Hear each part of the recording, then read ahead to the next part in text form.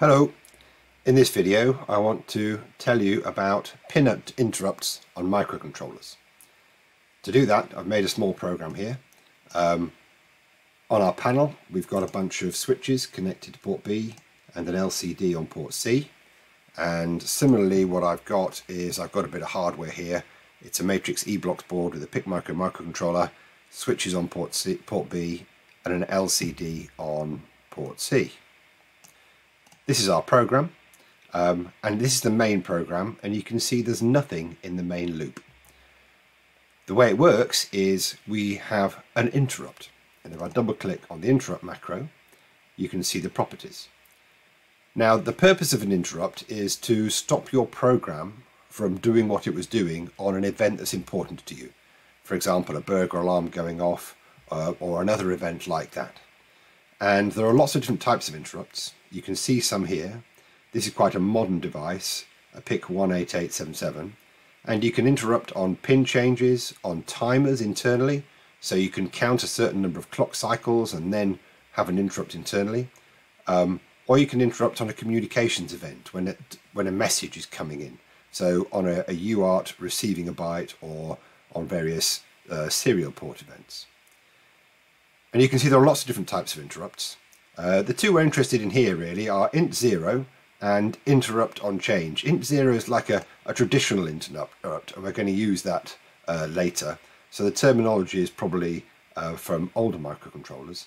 And if you look at the properties here, you can interrupt on either a rising or falling edge of a signal, and you can choose any pin from port A or port B for your int0 interrupt. And we're going to choose an interrupt on port B bit 0, so in other words when that switch is pressed, and when that switch is pressed it's going to run the macro port B interrupt, which you can see here.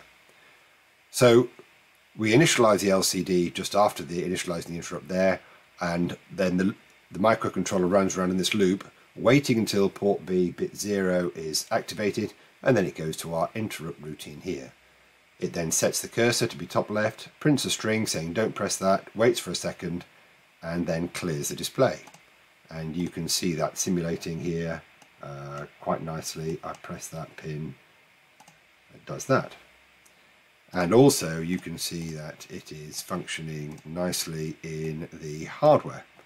So if I press port P bit 0, we compiled that earlier, and you can see that that's working nicely.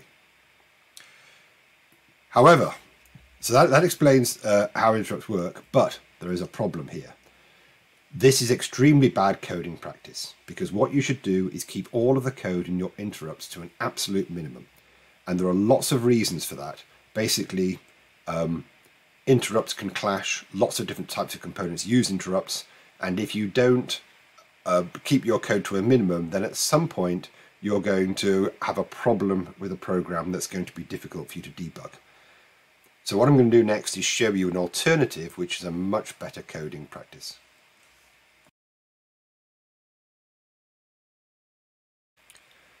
So here you can see I've modified the program slightly. The interrupt properties are exactly the same, but here is the interrupt macro, and there's only one command in it. Now we've got a variable here, a Boolean variable called interrupted, and when the macro interrupt macro runs, it just sets interrupted to be true, and that's the only command in the interrupt. In the main loop here, I've got a decision box which says if interrupted is true, then go and print the message on the display.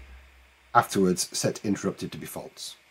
So the program functions in exactly the same way, but it's very clean in terms of the code in the interrupt routine. And if you press play and you click on the switch, then you find the functionality is identical.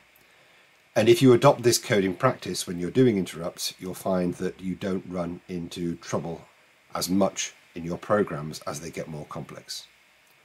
Okay, so that explains how interrupts work and what good coding practice is for interrupt design.